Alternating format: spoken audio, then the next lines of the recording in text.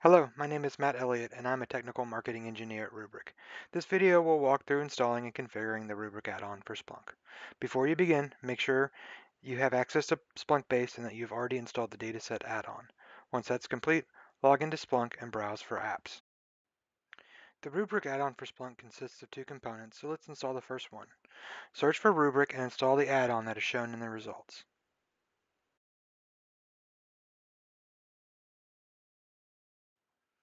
Enter your Splunk Base credentials when prompted and install the add-on. Once installation is completed, you will be prompted to restart the Splunk server. You will need to download the Rubrik Splunk application, so while your Splunk server is restarting, take a moment to open the Rubrik add-on for Splunk GitHub repo in another browser or tab.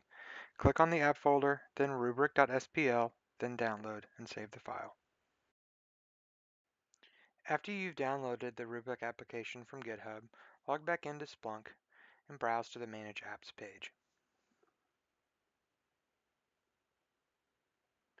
Click on Install App from File and choose the file you just downloaded.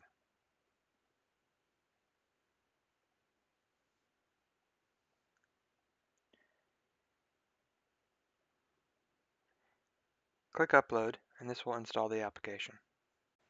The Rubrik app now shows up in your list of applications. Click Launch App, then click on Configuration.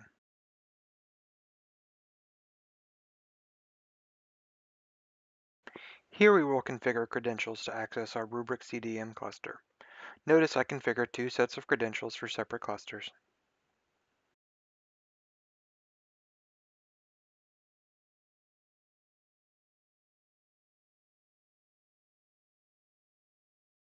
After credentials are configured, click Logging and verify that the log level is set to the desired value.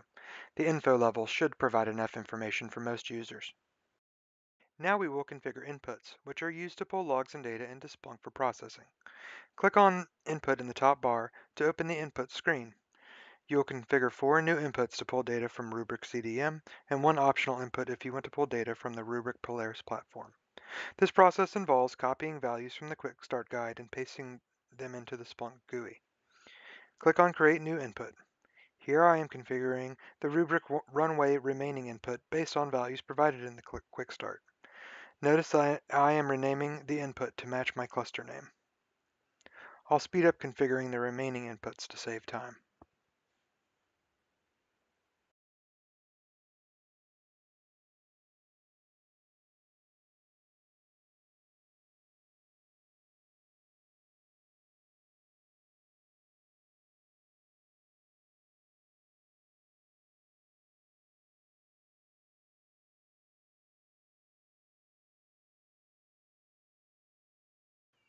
Once you've completed setting up inputs, click on Search in the top bar and verify that values are showing up in the What to Search box.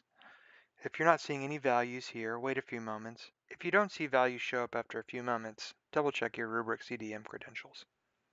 The next step is to configure datasets, which is very similar to creating inputs. Click on the App menu and choose the Rubrik app. Click on Datasets, then Create New Table Dataset.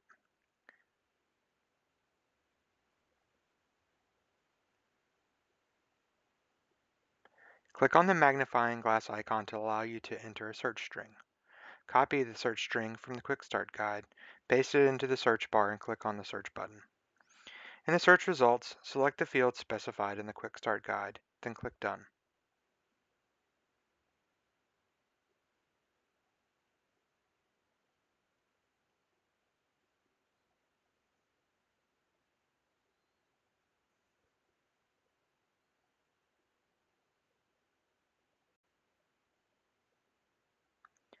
The dataset preview page is now displayed.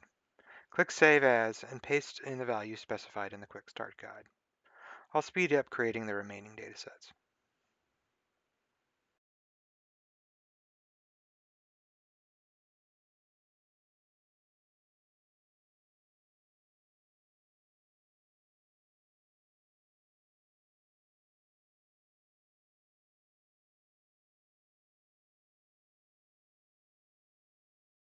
Configuration for the Rubrik add-on for Splunk is now complete.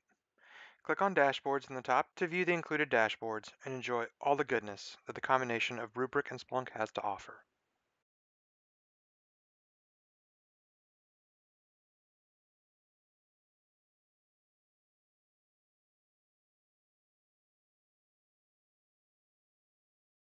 Please file any issues or feature requests via GitHub or reach out to us on Twitter with questions. Thanks.